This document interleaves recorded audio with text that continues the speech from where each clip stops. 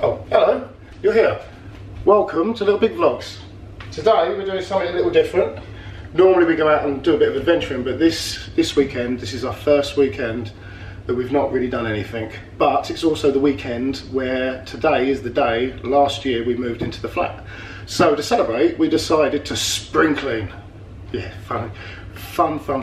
But anyway, we got rid of a load of stuff and we decided that we're going to make a few Scotch eggs. And these are my famous Scotch eggs. Everybody asks me to make them, these Scotch eggs, but they're quite a pain in the arse to make, if you want to be honest with you. So what I'm going to do, instead of making them for everybody, I'm going to show you how to make them. So let's get on with it. Let's make Scotch eggs.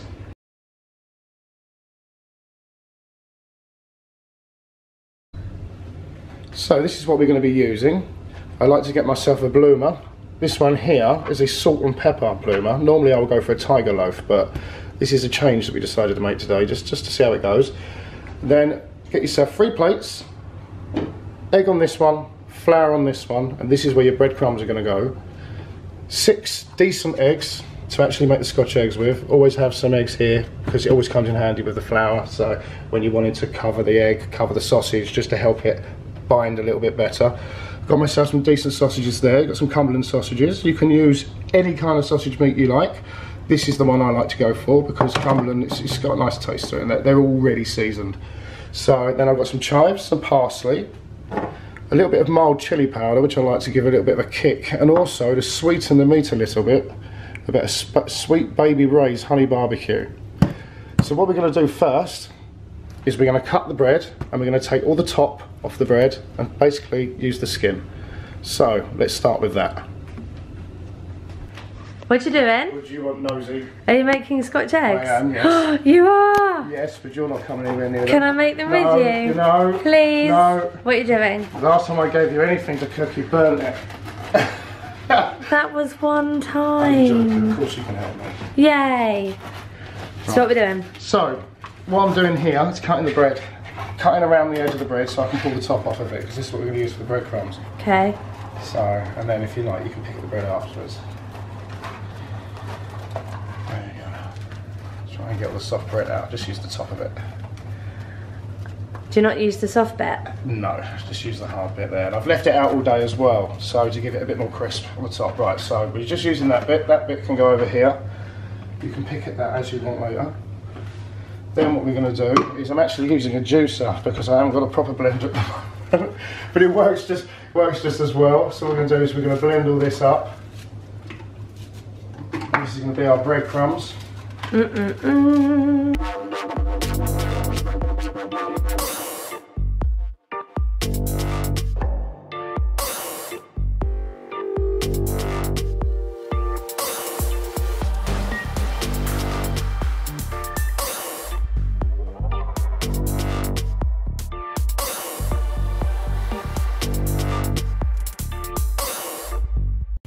How many are we making? We're making 6 eggs. Well, we're going to try and make 6 eggs.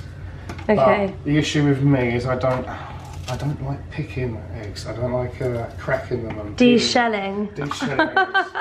That's the biggest drama when we make eggs, isn't it? Especially when you're trying to keep them runny as well. Yeah, we like a runny yolk. So this is your prep set. Breadcrumbs, flour, egg. This is for when you've cased the egg inside the meat. Roll it in the egg, roll it in the flour, roll it back in the egg again, and then roll it in the breadcrumbs. Then into the fryer. So that's basically your prep. All I've got to do is the sausages. That's the last little bit. I've got to cut the skins off of the sausages, mix it with all the different bits of herbs and spices. Sweet Baby Ray's, off we go.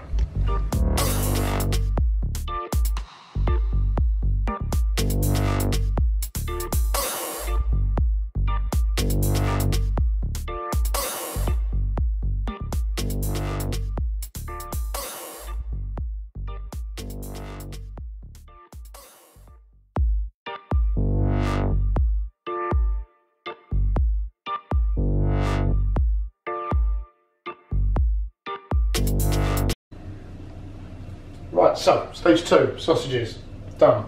Now, let's give it a little bit of chives. Do it Jamie style. Little shake and you're sorted. That's it, yeah. Basically, the weight of this is that. A little bit. Some.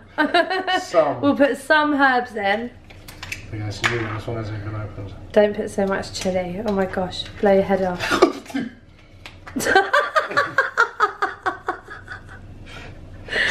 Oh, for God's sake. Right, okay. Chili powder. Chili powder. Done. Sweet baby Ray's. Sauce. Secret sauce. Secret sauce. We like a bit of sauce. Ooh, saucy. Can never have too much, can you? Right, so that's all your parsley and your chives and everything and your sweet baby Ray's.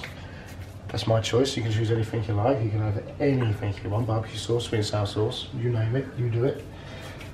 Right, so there's your sausage meat. That's that bit done. So we've got basically the prep done now, other than the eggs. So step 3, boil the eggs. And the reason why I boil the eggs last is because it gives the breadcrumbs that I've crumbled up a little bit more time to crisp up and basically stale up a little bit. So, right, next step, boil the eggs. The water's bubbling.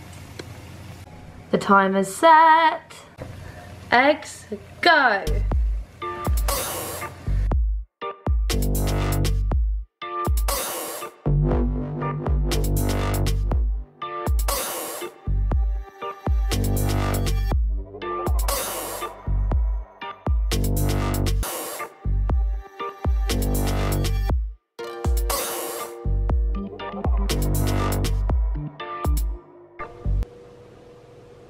Eggs are peeled and ready to go.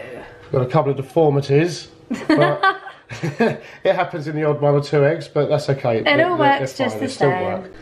Okay, so what do we do first? Right, so get your egg, just roll it in some flour. This will help it from not splitting when you've got it in the fryer. Get yourself some meat. This is it's a trial and error when you've got your meat. You want to try and make sure it's kneaded enough. So, and every now and again you might have to run your hand under the tap because obviously the meat will get a bit sticky, which will make it hard to work with. So once you've done it into some sort of patty like that, put on some cling film. Why?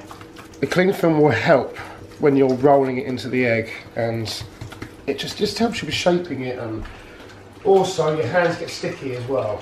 So by doing it like that, you can get the first shape and then you can carry on by rolling the egg. So there's your floured egg. Jamie's helpful hints. It's actually very soft, the egg, because as far as I can tell, the egg is still runny inside. So that's it. And that helps you close it.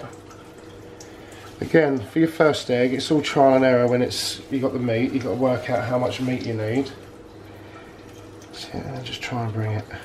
I think if you're doing this for the first time, get about 12 eggs. Yeah, I would definitely say that. This looks really fiddly. So right, there's okay. your first one. Just make sure it's all closed, otherwise it will split under the heat in the fryer. Show us.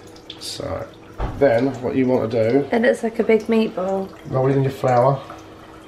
Normally I'd roll it in the egg then the flour, but if you roll it in the flour first, just to make sure it closes everything, seals it all up. Then roll it in your egg. That's it. Then roll it in the breadcrumbs. That's it. And you are going to make a right mess, and you do need to wash your hands after every single egg made, otherwise you're just going to end up with sticky bits of bread all over your hand. So, God, it's a big old there size. you go. That's how you make your eggs. So that's going to go into what, the fryer? That's going to go into the fryer. That'll go into 300 degrees Fahrenheit, which is about 150 degrees Celsius, and you cook them for between 4 and 6 minutes.